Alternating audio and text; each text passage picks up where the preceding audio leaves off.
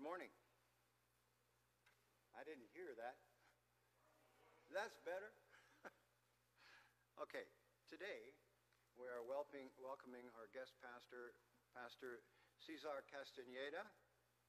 Pastor Cesar is a graduate of Fabius Bible College with a Bachelor of Arts in Bible and Theology. Fabius College provides high-level training for future pastors and missionaries, Christian educators, leaders, and music ministers, and is located in Valenzuela City in Metro Manila area in the Philippines. An interesting detail is that the name Fabius is a short form of the name of the original school, which is just after the World War II, and it was called Far Eastern Bible Institute and Seminary, and those are the initials of Fabius. He is the former associate pastor of Christ of the Philippines, incorporated in the province of Bulacan, Philippines, until he was called to Canada to continue his ministerial journey.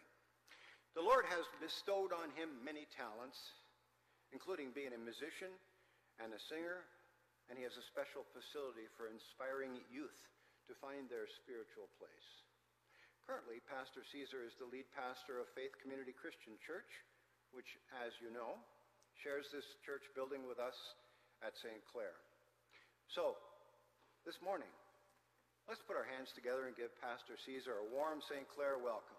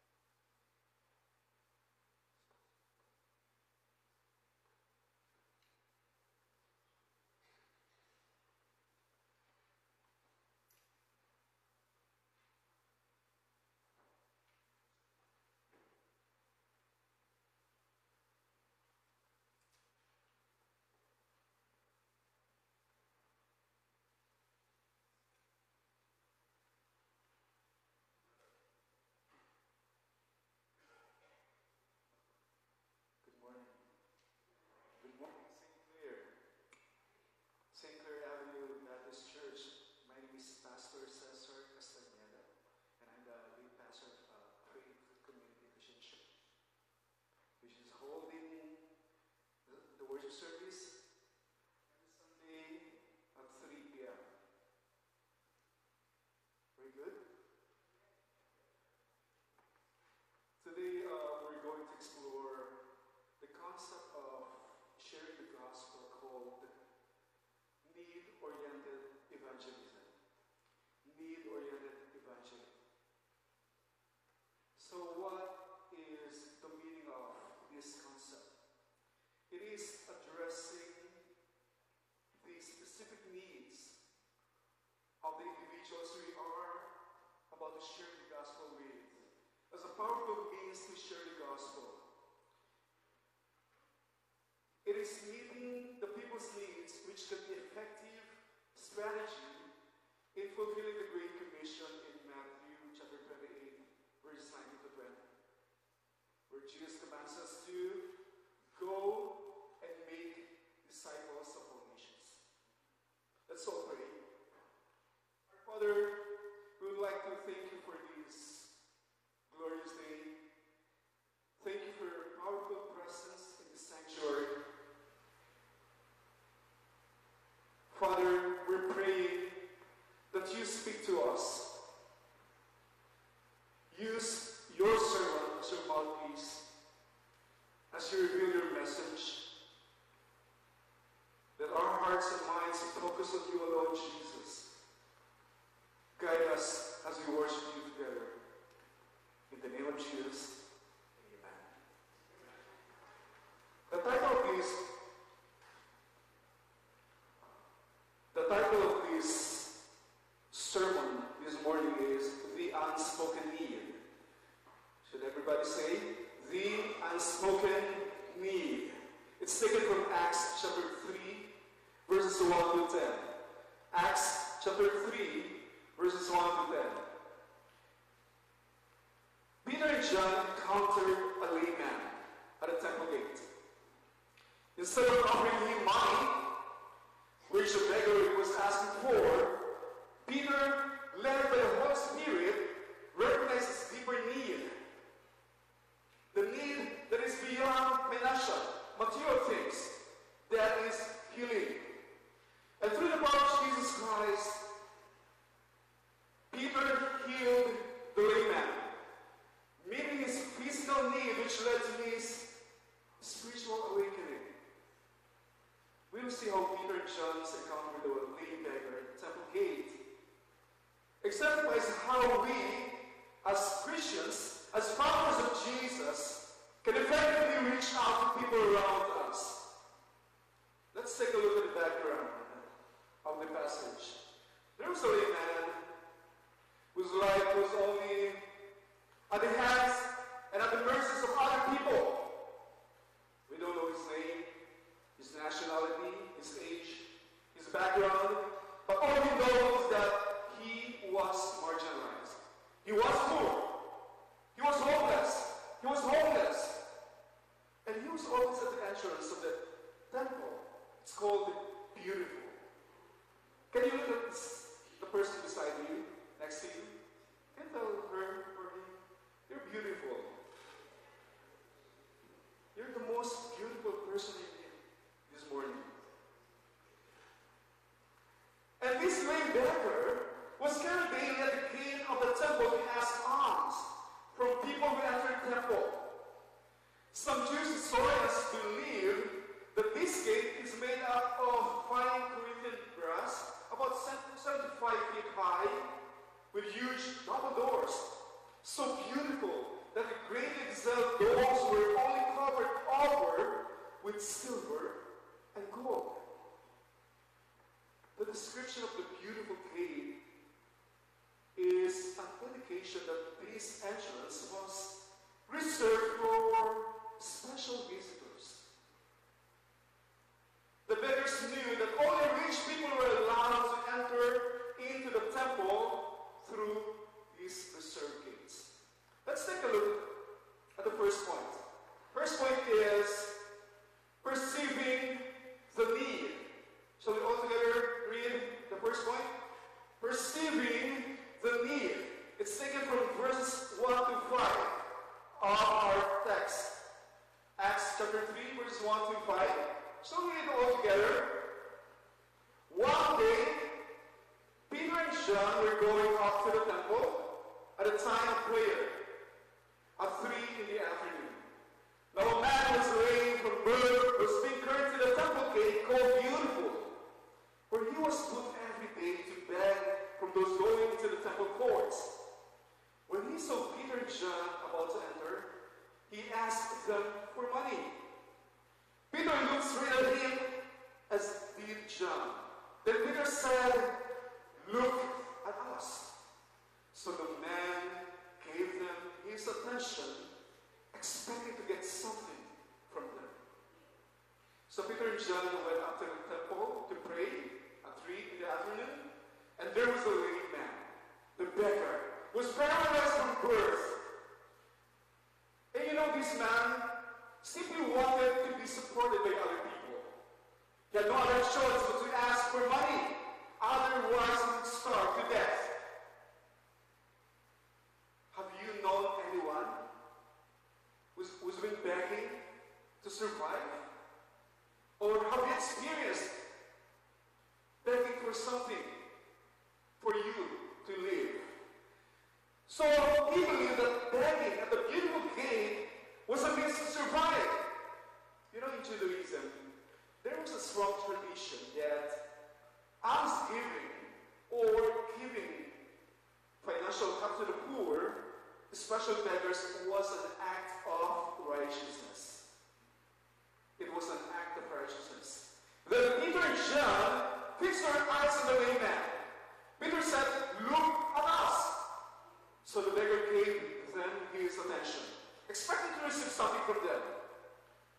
The man must have been very, very happy and encouraged Peter and John look at him intently.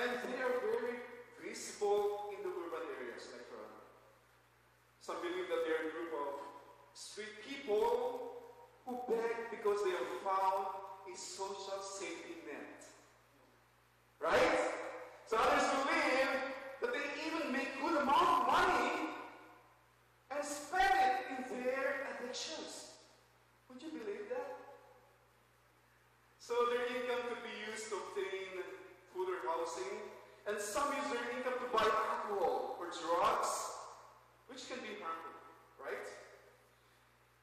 Based on survey, panhandlers in Calgary, Alberta, claims that around $400 in 3 hours is possible. $400. And some of them can make hundreds of dollars in just few hours. And not all panhandlers are homeless or looking for money.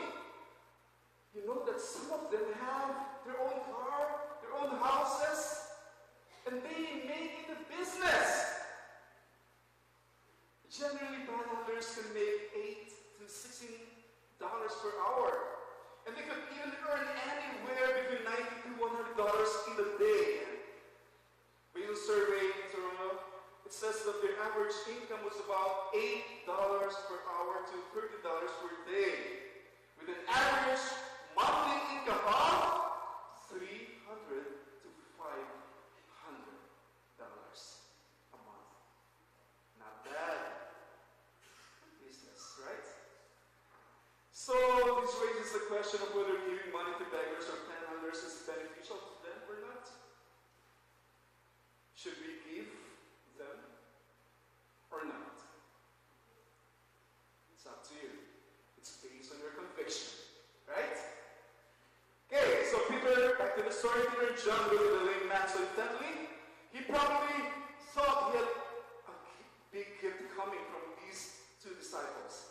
So the lame man returned the eye contact with Peter and John. Perhaps he stretched out his hand or a cup to receive money from them. So the lame man expected to receive something from the disciples, but he received not money. He received more than financial assistance, because Peter and John knew what they had. They had their faith in Jesus. And through the gift of the Holy Spirit, they were able to give the lame man a unique gift. A unique gift. And God has something better for this beggar. It's more than the money. It's beyond the financial thing. And it opened the door for Peter and John to provide this lame man healing. Healing. Perceiving the need. In this instance, Peter and John perceived accurately the need of the man. The need of the lame man. It opened the door for Peter and John to provide true healing. They perceived the need of the man. And for the longest time, this lame beggar expected people to help him to meet his daily needs, but Peter and John demonstrated the healing through the name and power of Jesus. Do you believe that? That there's power in the name of Jesus. If we have Jesus in our life, we can lack nothing. We have everything in Jesus. Is that an amen? So as believers, every time we look at a person, every time we look at other people, do we perceive the real need of these people around us? Are we looking superficially on the facade? We have to look beyond what we see. Naked eye. Are we sensitive? Are we discerning?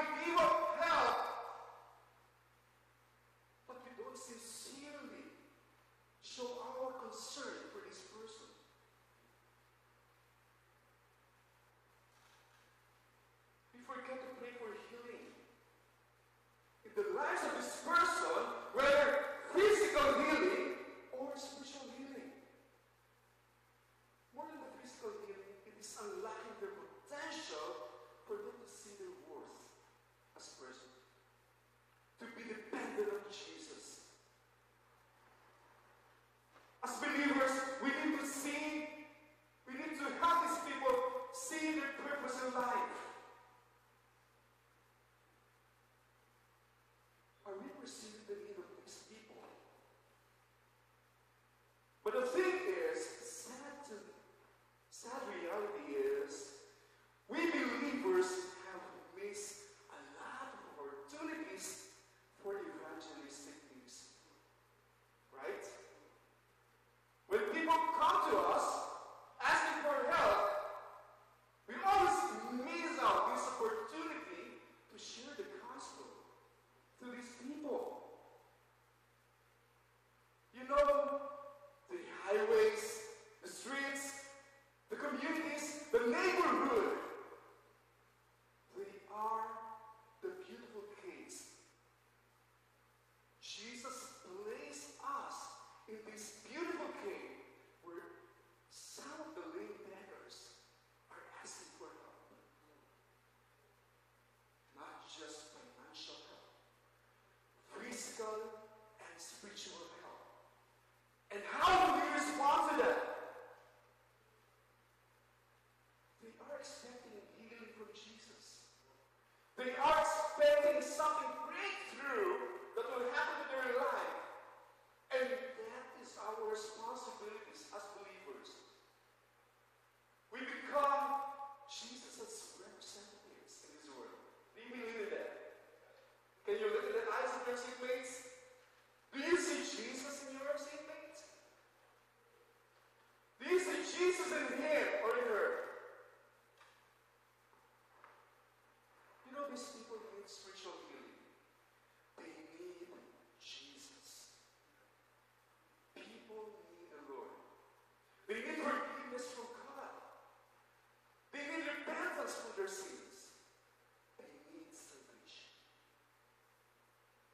Are we good that we are saved? Do we have this passion, this burden to share this message of salvation with others? We have to grab every opportunity. Every time there's people asking for help, this is the right opportunity for us to share the message that we have. The message of salvation. The gospel of Jesus. They need salvation, and we need to start evangelizing. We need to share Jesus. We need to make Jesus known to these people. More than what we see in them to our naked eyes, we need to recognize their need of Jesus. We need to recognize that they need the Lord. God gives us hearts and this spiritual sensitivity to perceive the need of the people. Do we have that? Do we have that spiritual eyes to see the need in every person? But sometimes, as a church, we experience this ministerial and missional fatigue. We're getting tired. We're getting tired of sharing the gospel. So we become numb, we become immune to the suffering and wounds of the people in and around us. So the thing is, we tend to ignore the people's needs for spiritual healing. Who are those people? Who are those people? They are our mission fields. They are the immigrants. They are the widows, the children, the orphans, the youth, drug addicts, elderly, sick, homeless, beggars, part of the LGBTQ.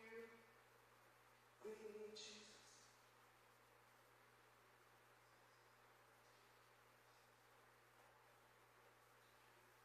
You know, perceiving the need of the people around us is a call for the church, is a call for us, is a call for St. Clair Baptist Church to be attentive, to be sensitive to the unspoken need of the people.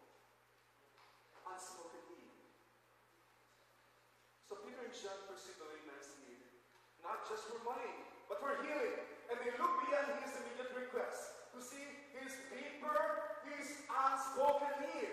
And as believers, we must develop this spiritual sensitivity to perceive the true needs of those people around us.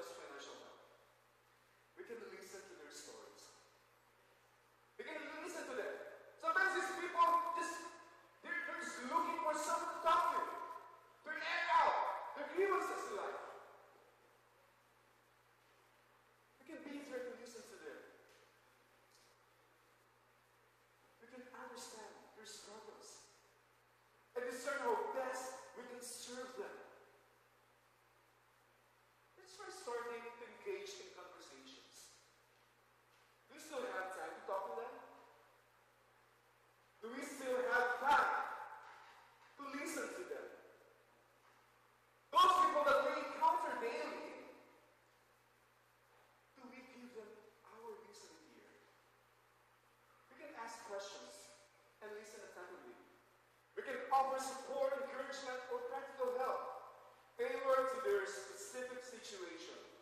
But most of all, we need to introduce Jesus to them. You have to learn how to react. The conversation, it must end up with Jesus. We have to end the conversation that we make Jesus known to this person. And that leads us to our second point. Pointing to Christ. Pointing to Christ. Okay, it's taken from verses 6 to 10. Can we read it all together? Verse 6. Then Peter said, "Silver and gold I didn't have, but what I do have I give you. In the name of Jesus Christ of Nazareth, walk." Taking him by the right hand, he helped him up. And instantly the man's feet and ankles became strong. He jumped his feet and began to walk. Then he ran with them into the temple courts, walking and jumping and praising God. When all the people saw him walking and praising God, they recognized him as the same man who used to sit begging at the temple gate called Beautiful. And they were filled with wonder and amazement at what had happened to him. Are you familiar with that familiar song? It says, "Silver and gold have I none, but such as I have given you.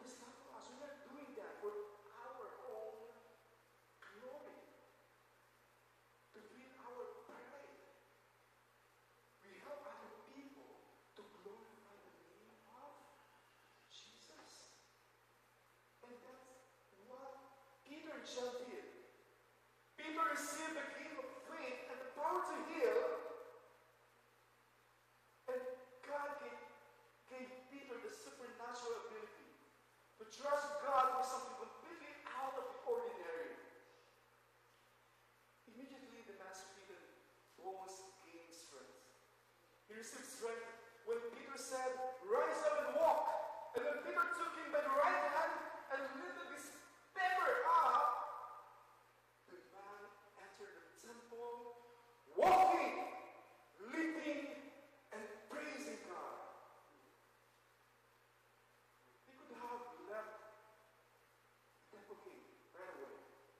But because of the power of Jesus, and because Peter was able to point this man to Jesus, he was walking, he was leaping, and he was praising God. It's the power of Jesus. You know, if we extend our hand to other people, and we have this intention to glorify Jesus, and this will be the end result. It will end up, and this person will glorify the name of Jesus. We should always point to Jesus. Billy Graham. Billy Graham, he was very known for his huge evangelistic crusades. And what he did, he would often tailor his message to meet the emotional and physical needs and spiritual needs of his audience.